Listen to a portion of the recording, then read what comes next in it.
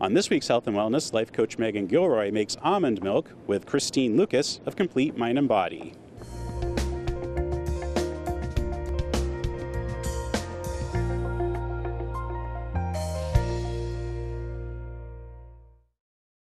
So what I'd love to do today is show you how to make simple almond milk. It's so easy. You won't even believe how easy it is to make almond milk. And it's homemade, dairy-free. It's homemade, dairy-free, raw, no preservatives, delicious, and Sounds easy. good. Okay, so what do we do first? Well, first of all, you want to start with a high-speed blender. Any blender will really work if you don't have a high-speed blender, but get yourself one of these if you do. They're great. And we'll begin with 2 cups of cold water. And then I've soaked a half a cup of almonds in water overnight for about 8 to 12 hours. So we're going to just throw a half a cup of almonds into 2 cups of water. And this is a date.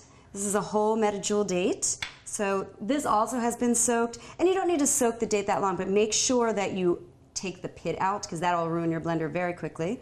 So we're just going to toss the date in there. And you can buy the dates at any health food store, any grocery store, actually. Yeah. Next, we're going to make vanilla almond milk because that's tasty. So we're going to put about 1/8 of a teaspoon of vanilla extract. That's it. Vanilla's pretty strong, and a little pinch of sea salt. I happen to love. Well, that's a big pinch. We'll just put a little bit of that. And so what can we do with this once it's made? We could drink it. Could we put it in a recipe? You could put it in a recipe. I don't really drink almond milk.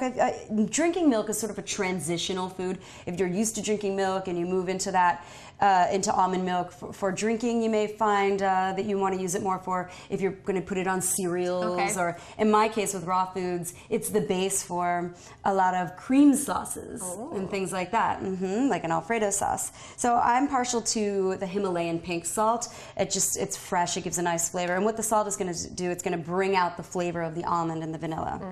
And that's it. That's all that goes in there. So we're going to just mix that up.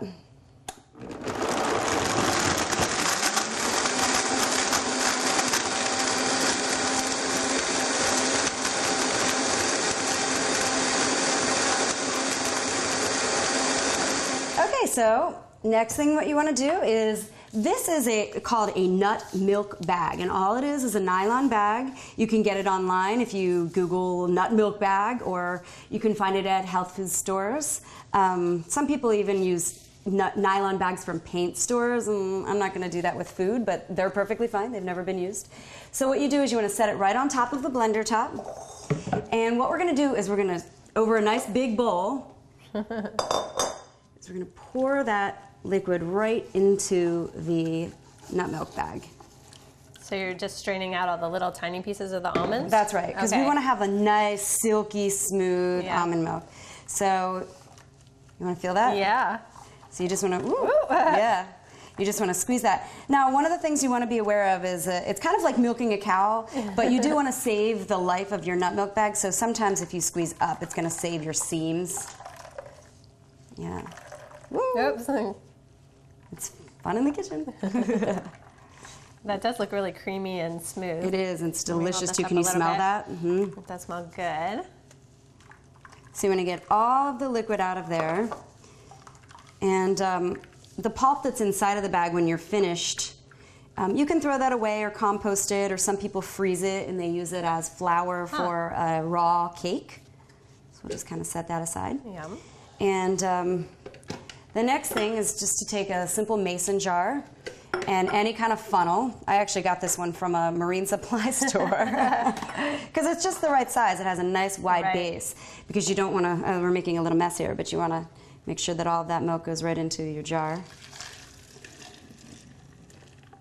There you go. That's amazing how much milk you got out of just that, what was it, a half cup or well, it was 2 cups of water and then a half cup of almonds. Yeah. Exactly. And of course, we can have a taste. We're not into doing shots of almond milk, but you could be. It's the new tequila. Well, cheers. Cheers. Wow, that's really yummy. Fresh and creamy, isn't it? Yeah. And that'll last in the refrigerator for about 4 days because there, like I said before, there are no preservatives in it. But it's nice to make it fresh like that. And as you see, it takes no time. Yep, super simple, very easy. My 5-year-old loves almond milk, so I'm gonna have to try it at home. So thank you for giving us that demo. And if you want more recipes, you can go to Christine's website, which is completemindandbody.com. And next time we're gonna have another expert on health and wellness. So until then, bottoms up. Cheers.